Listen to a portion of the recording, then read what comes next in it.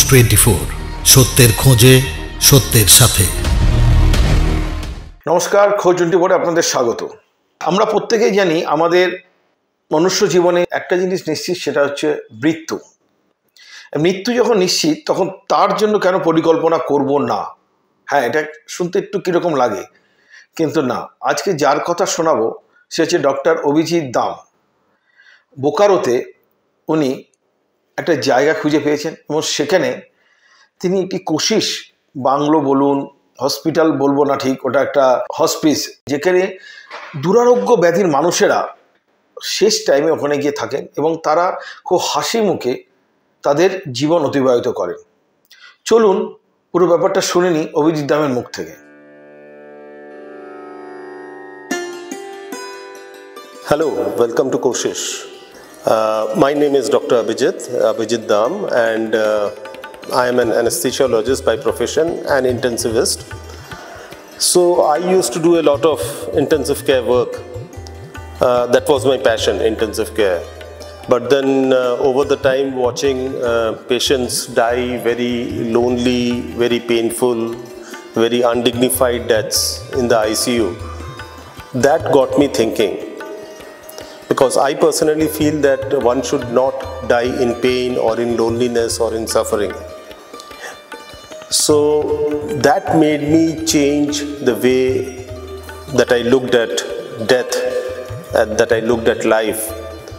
And over the period, I switched to palliative care. And that is how Koshish was born. Koshish is the first hospice in a rural setting in India. Now, what makes Koshish so special? It started way back in 2004. It was basically love at first sight, you know. Me and a couple of like-minded people, we used to travel all the way, almost a distance of 50 kilometers from where I work, to the adjoining state of West Bengal, to a little village in Purulia district of West Bengal, where we used to go and conduct health camps for the rural elderly. And while traveling to and fro, I used to see this piece of land which was almost built like as they say kachua ka peet ki tarah, like a tortoise shell, and there was a little river running by it, and there was this old building maybe of the British times out there.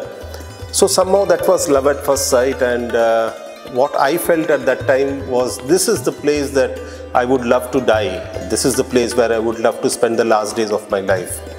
Because you see, death also requires a lot of planning. And that is something we don't do at all. We don't plan for our deaths. But death requires a lot of planning. Planning, some investments. And that is how Koshish began. Because I fell in love with this place, so I thought that why not construct a hospice come long-term care facility out here. Because you see, as we grow old, and statistics do confirm that the last 2 to 3 years of our life, if we die of old age basically, the last 2 to 3 years of our life, everybody requires some support from other people. Now the question is, who is going to provide that support to you? Because everybody is busy in their own affairs and it's a fragmented family nowadays. So who is going to provide that support? And this got me thinking, and so I created this first rural-based long-term care facility, and then started practicing palliative care out here. So we work pro bono, we have no access to funding whatsoever, and since 2004 the Lord has been very kind, and we have been managing that way. Friends, sometimes they pitch in with small donations, and that keeps us going. Our morale is quite high, and over the period of time this whole area grew, and I am proud to say that this had become the secretariat of the Indian Association of Palliative Care also for 3 years, and this was the first secretariat of a national body to be in a rural setting. And then I went out ahead to found the National Association of Palliative Care for Ayush and Integrative Medicine, and then I introduced the first death Daula, culturally appropriate death Daula course in India called the International Death Daula Foundation. The course was called Farishte. And this hall where we are sitting right now, this is where we usually conduct our classes. So my idea was to look at death from a different angle, because death cannot just be medicalized, you know. Death is more of a cultural event, it's more of a social thing, it's got religious connotations and so on and so forth. So we need to have a blend of everything. It is a wholesome thing, it's a very social and cultural concept, death and dying. And death, you see, is the only guarantee that you would have in your life, because death is the only thing that comes with a guarantee. So planning for our last days of life becomes very important, and that is where Koshish comes in. And in addition, over the periods, I tried to create a workforce of rural women who would take care of us who would take care of the bedridden patients, you know, terminally ill patients, bedridden patients. So we started training the rural women out here over a period of 6 months, and the 7th batch just recently passed out, and we are in the process of admission of the 8th batch of students of rural women, and all of them get employment. Most of them get employment. It's a different thing that many do not want to leave this place and go to larger cities. They prefer to stay back here. প্রকৃতির কোলে শেষ জীবন অতিবাহিত, প্রকৃতির থেকেই আমাদের সৃষ্টি, প্রকৃতির কাছেই চলে যাওয়া, এই নিয়ে উনি কিছু কাজ করছেন। এই কাজটাকে আমরা সাধুবাদ জানাই, এবং সত্যি কথা অনেক মানুষ কিন্তু এতে খুব হ্যাপি বোধ করছেন। চলুন তাদের কিছু কথা শুনি। আমি অ্যাকচুয়ালি এখানে আসি কেন, মেন উদ্দেশ্য হলো আমি প্রথমে এটা বেড়াতে আসতাম নদীর পাশে, জঙ্গলের মাঝে, বেশ সুন্দর লাগতাম পরিবেশটা। পরে আমি জানতে পারলাম যে এখানে ক্যান্সার ইত্যাদি ট্রিটমেন্ট হয়, এবং আমার মিসেসও ক্যান্সারের রোগী ছিলেন। তখন এই ডাক্তারবাবুর সঙ্গে আলাপ হয় এবং তিনি আমার বাড়ি যেতেন, এবং তার ওই ট্রিটমেন্ট আমি দেখলাম যে যার দ্বারা আমার মিসেস কোনো রকম মানে ব্যথা যন্ত্রণা বোধ করেননি। সেই সময় থেকে আমাদের এই প্যালিয়েটিভ জিনিসটার উপর আমার একটা বিশেষ ধারণা জন্মায় যে এতে মানুষের তো কষ্ট হয় না, অথচ মানুষকে যেতেই হবে। সবাই জানে মানুষকে যেতে হবে, কারণ ক্যান্সার থেকে কোনো মুক্তি নেই। কিন্তু আমরা হসপিটালে ভর্তি করলে কি গুচ্ছের টাকা যায়, প্লাস যন্ত্রণাটাও ভোগ করতে হয়, কিন্তু এখানে সেইটা হয় না। লাস্ট মোমেন্টে এখানে এসে জীবনটা কাটানো সবচাইতে উত্তম, এইটাই আমরা চিন্তা করি। তারপর এখানে এসে এই পরিবেশ দেখে আমার 5টা লোকের কীভাবে তাদের সেবা করা হচ্ছে সেটা দেখে আমার খুব ভালো লাগে। তখন আমি ডিসাইড করি যে আমার শেষ জীবনটা এইভাবেই কাটিয়ে দিই। আমার মিসেস চলে যাওয়ার পর তখন আমি সমস্ত আমার যা ছিল থাকার বাড়ি সব বিক্রি করে দিয়ে আমি এখানে চলে আসি। এখন একটা রুম নিয়ে আমি এখানে আছি এবং সেখানে থাকি, এবং সেখানে নানান রকম পেশেন্ট আছে, তাদের দেখি, তাদের যতটা আমার দ্বারা সাহায্য করা সম্ভব হয় শরীর দিয়ে তাদের সাহায্য করি। এটা ওটা তাদের গল্প শোনাই, গল্প শুনি, তাদের কাছে অনেক তাদের জীবনের কথা শুনি, আমার জীবনের অভিজ্ঞতার কথা কিছু জানাই, বেশ ভালো লাগে, সময়টা ক্যারিয়ার কেটে যায়। So as you walk around our campus, the first thing which you see is a very old, almost broken down building, which is almost 100 years old, and the exact history nobody knows.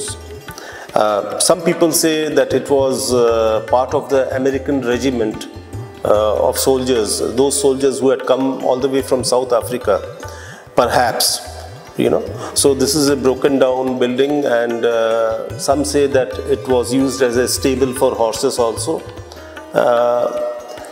And housed within that building is something which I you know, to begin with, I was an atheist, a very strong atheist. I never believed in God and all. But then one day, while sitting in that old building, I was literally forced.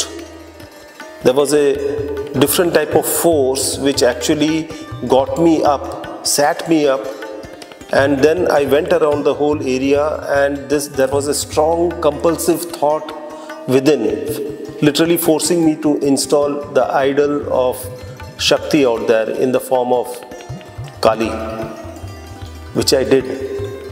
And that was the first temple which came up here. Now you can just attribute this to mere chance, but I don't think anything happens by chance. Everything is pre-planned out. But that was how the first temple came into being, as if somebody had literally forced me into it.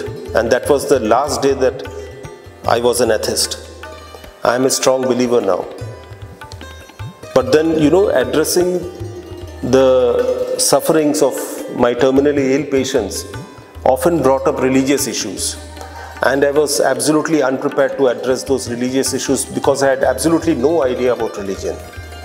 And then I started studying up religion. I studied Hinduism, Vedanta. I spent 1 year studying Vedanta. Then I read up compassionate practices of Buddhism. And then I went ahead further to train in ritualism, because most of the people out here, they belong to the local villages and they do believe in ritualism. So ritualism is a very strong hope-giving strategy. So as a part of the ritualistic protocols, then my second temple came up, and that is of another form of Shakti, which we call the Varahi Amma temple.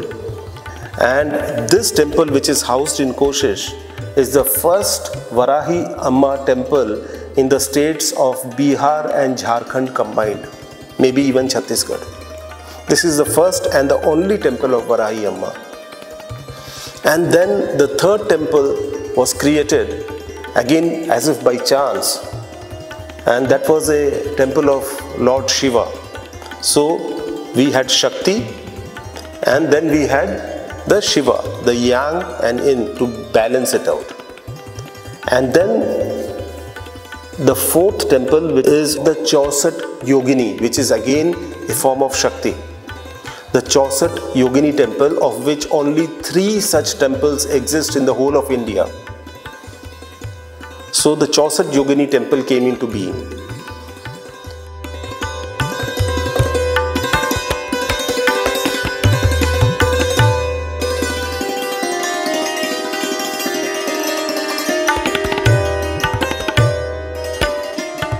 And then as we move around, if you go to the river bank, now the river bank out here is a very strong, it's a very powerful place, because there is a lot of energy out there, and persons who practice meditation would understand what I'm trying to say.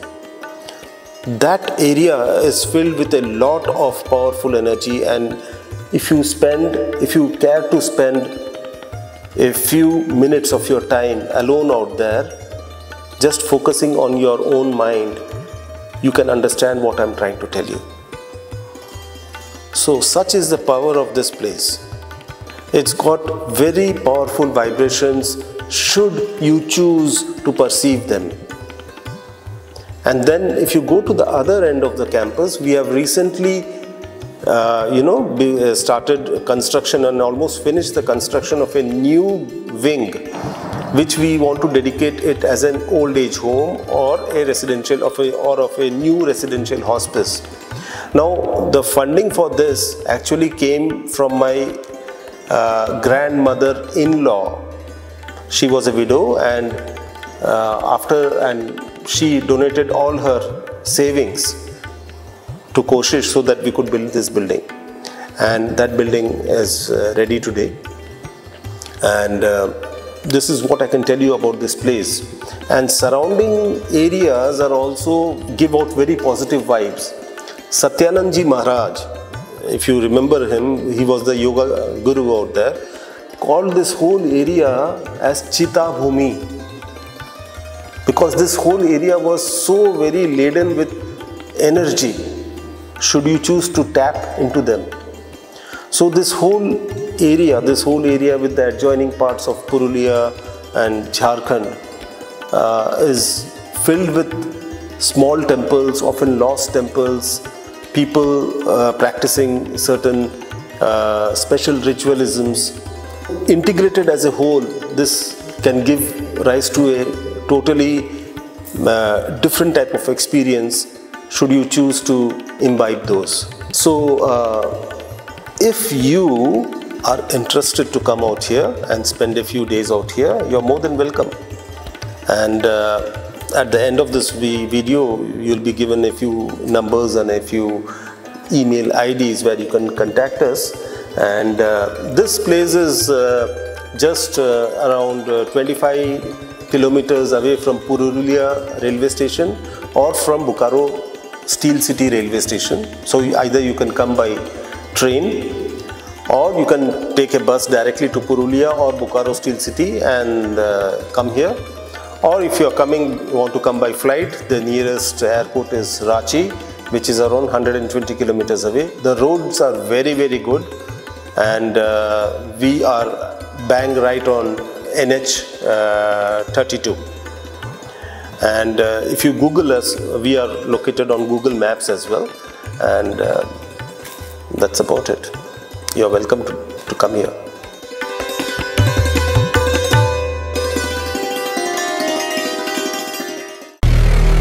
খোঁজ 24, সত্যের খোঁজে, সত্যের সাথে। যদি এটা আমরা কখনো ভাবিনি, আমরা আমাদের যখন মৃত্যু নিশ্চিত, কেন আমরা এর জন্য সুন্দর পরিকল্পনা করব না? ডক্টর অভিজিৎ দামের কাছে এই জ্ঞানটা আমরা নিলাম, এই শিক্ষাটা আমরা নিলাম, এবং অনেক কিছুই শিক্ষণীয় আছে তার কাছ থেকে। হয়তো পরবর্তীকালে আমরা অনেক কিছুই জানতে পারবো। আজকে পর্যন্ত আবার দেখা হবে অন্য কোনো অনুসন্ধান নিয়ে নেক্সট এপিসোডে। নমস্কার।